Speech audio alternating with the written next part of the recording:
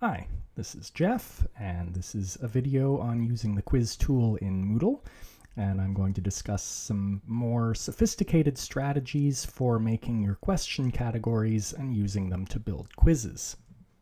In an earlier video, Jason showed you how to create categories and populate them with questions, and he advocated a system where you just make one category per quiz, and there's absolutely nothing wrong with that approach. Especially the first time you make quizzes for a course, that might be exactly what you want to do. And depending on how you use the quizzes, and also depending on the structure of your courses, that may be good enough and you might never need to do anything more complicated. But what I'm going to show you is a more complicated way that I find very useful in my courses, and you may also find it useful. In the very first video of this series, I talked about this issue of shuffling questions and their answers and making sure each student gets different questions so that the students can't just copy the answers from each other. And I pointed out you want those different questions as much as possible to be interchangeable, using the same concepts and skills and so on. And I'll just point out that you may have several things you want to test in the quiz, and you might want to ensure that every student gets tested on each of those things. So if you just make a category for the quiz, you can't guarantee that each student will see a question on each topic that you're trying to test. And so you may need several categories for the quiz, where you have a number of different types of questions, and you want each student to see each of those types on their quiz. And so you create a set of categories to cover those. And I just want to point out as well that this is directly related to your planning of objectives and formative assessment.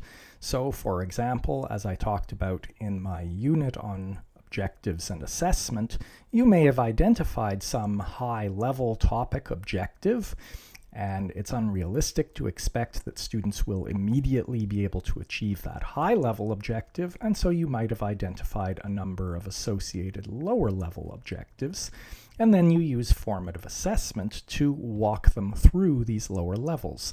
Well, a quiz is a perfect place to deal with low-level formative assessment. So within some topic of your course, you may have identified a number of high-level objectives, and each of those high-level objectives may be connected with some lower-level objectives which you wish to do some formative assessment of. And so now it makes sense just to make a set of categories in your quiz database which will correspond to each of these low-level objectives. So here's an example from one of my classes. This is from a calculus course, and you're looking at a quiz, and you can see that it has 4 questions. And the first is a random question from a topic just called antiderivatives, so that's a category in my database.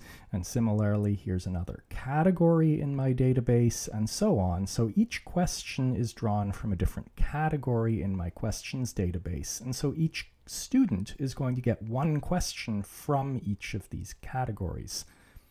And just while you're looking at this, I want to point out something about communicating objectives to students. This document over here on the right side of the screen is a list of readings for the students to do, and in particular it has questions that I say they ought to be able to answer to tell them when they're done the reading.